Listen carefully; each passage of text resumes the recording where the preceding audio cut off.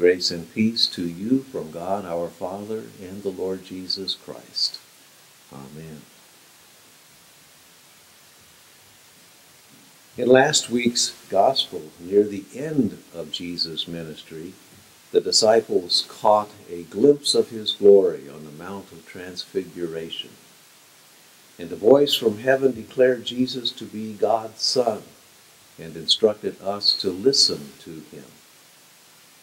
Now, this morning, we back up 3 years to the beginning of his ministry. Jesus is baptized by John. He receives power from the Holy Spirit, and again, a voice declared him to be God's beloved Son. And then he's immediately driven into the wilderness where there's no food, where he's surrounded by the wild beasts, and he's tempted by the devil for 40 days. Think about that. 40 days. That's a long time. And you've got to wonder why. And you and I go through hard times that seem like they may never end when there's sin and suffering. But Jesus, God's Son, why did he have to go through all of this? Well, consider this story in the context of Jesus' life and mission. In the person of Jesus, God enters the world in a very personal, intimate way.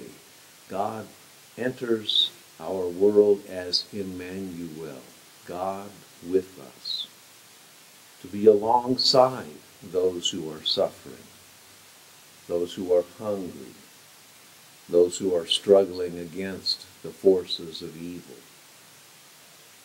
And Jesus enters the world and announces that God has a plan to make things new and different. He proclaims the kingdom of God has come near. Repent and believe in the good news.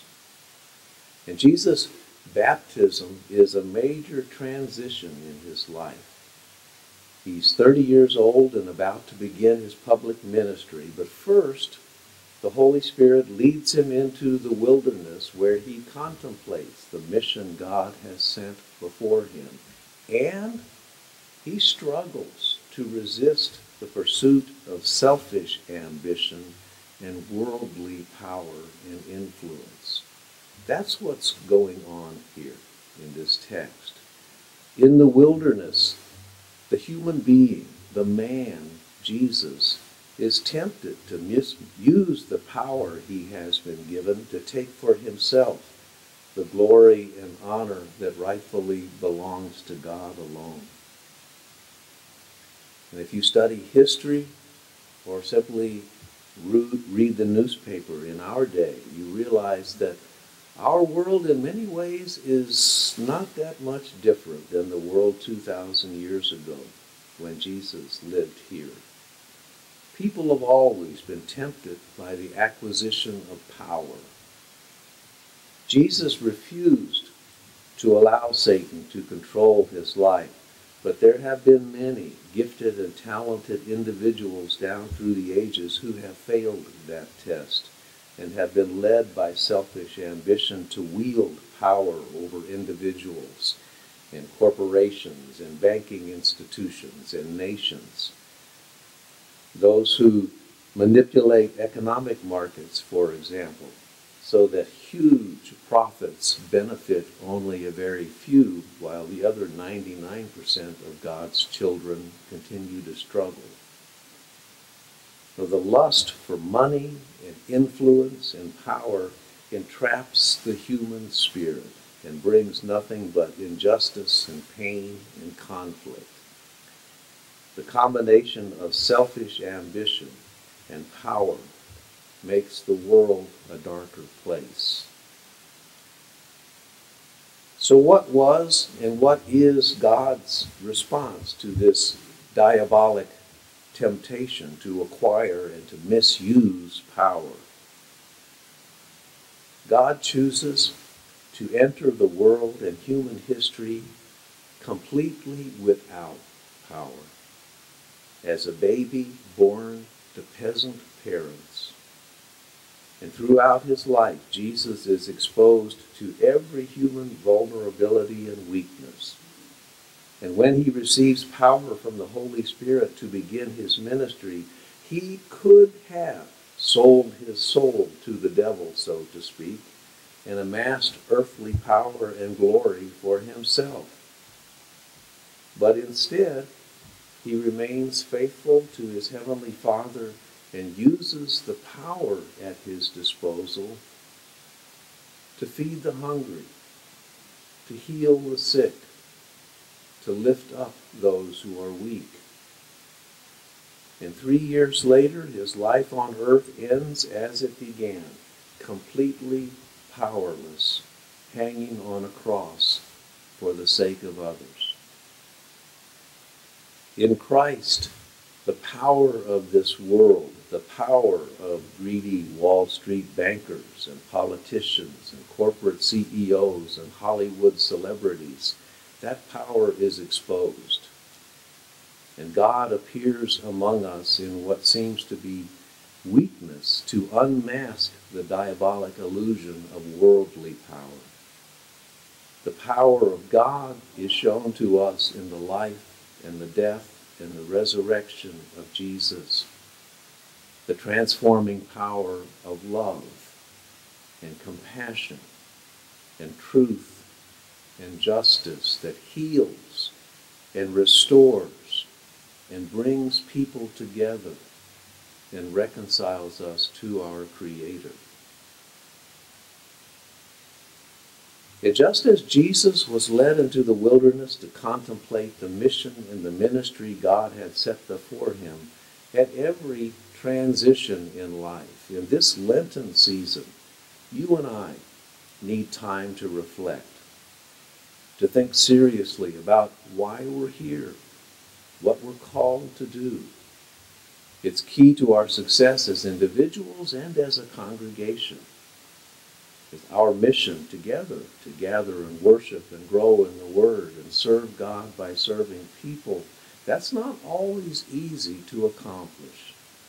And even when we have the best of intentions, Satan will still interfere.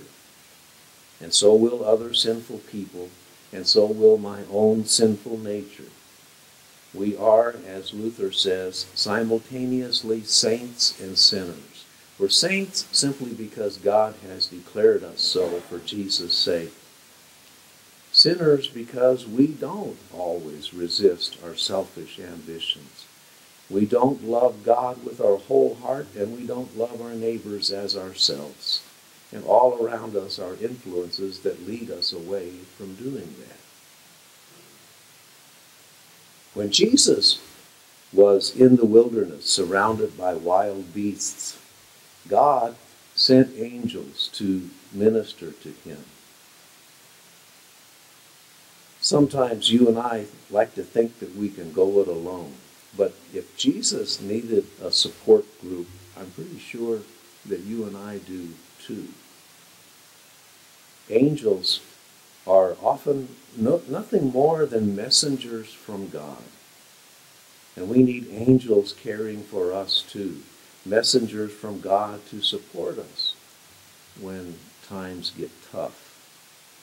And that's one reason we gather for worship every Sunday and on Wednesdays during Lent. We come to grow in God's Word and be strengthened by the sacraments, but also we come to lift up and to be lifted up by other Christian friends, messengers from God who are here to support us. We need one another.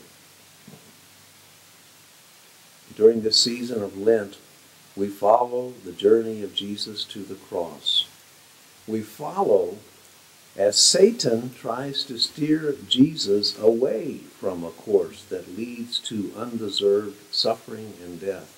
Think about the irony in that. Satan wants Jesus to avoid the cross. Jesus came through this period of temptation with his faith renewed and his face set toward Jerusalem for your sake and for mine. He proved to himself And he proved to his Father in heaven that he could follow the path that God was setting before him. And as we undertake the disciplines of Lent, as we worship and study and pray and give to the poor and refrain from self-indulgence, may God grant us grace to do the same. You can be sure the harder you strive, the more you will be tempted. We pray that we may come through the season of Lent with our faith renewed and our eyes set on the promise of Easter. May you prove to yourself and to your Father in heaven that by the power of the Holy Spirit within you, you can follow the path that God has set before you. There is Easter light in the darkness of the Lenten wilderness, because we are Easter people, people of faith and hope, hope in a new kind of life where people are served and where God receives the glory. May God grant it for Jesus' sake. Amen.